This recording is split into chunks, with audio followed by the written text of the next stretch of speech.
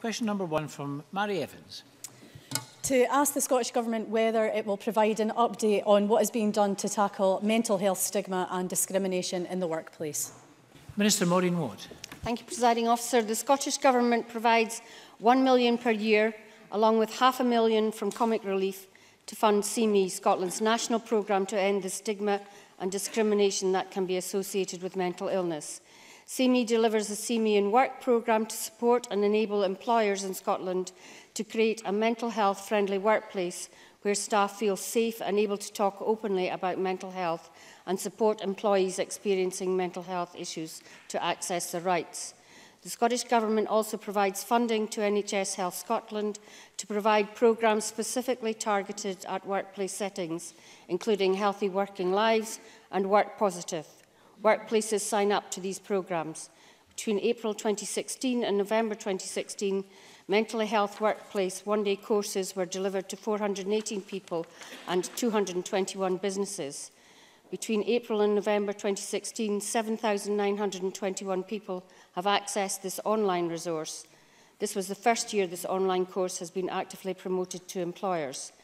There has been mental health workplace training for trainers courses to 34 trainers and 16 businesses, which qualify those attending to deliver the mental health at work course at local or business level. Work Positive courses were delivered to 113 people, 80 businesses, to allow them to use the Work Positive resource in their businesses and identify the work-related issues that are causing stress to staff. Mary Evans.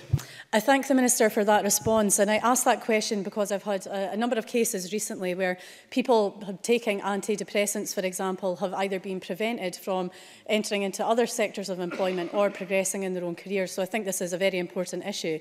But further to that, a study by the Mental Health Foundation last year found that 1 in 6 adults had reported symptoms of a mental health condition in the period from 2012 to 2015. And further to that, 20% of adults reported symptoms of depression in 2014 and 15. Statistics in that report also show a link between deprivation and depression. While the statistics are alarmingly high, what can be done to encourage those who are afraid by the perceived stigma attached to mental health issues to speak up and to seek help? Maureen Watt.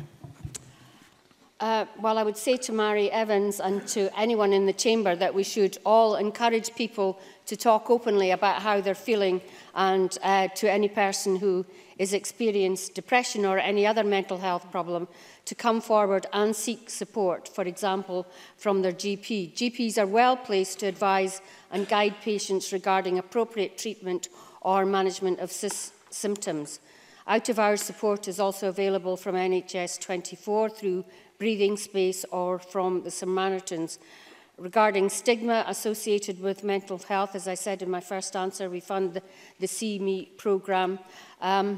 And we are already seeing the benefit of tackling stigma and discrimination with record numbers of people coming forward for support. And there are other awareness-raising actions that we have taken to break down stigma. But our new mental health strategy will include ways in which we can further have parity esteem and continue to reduce stigma. Miles.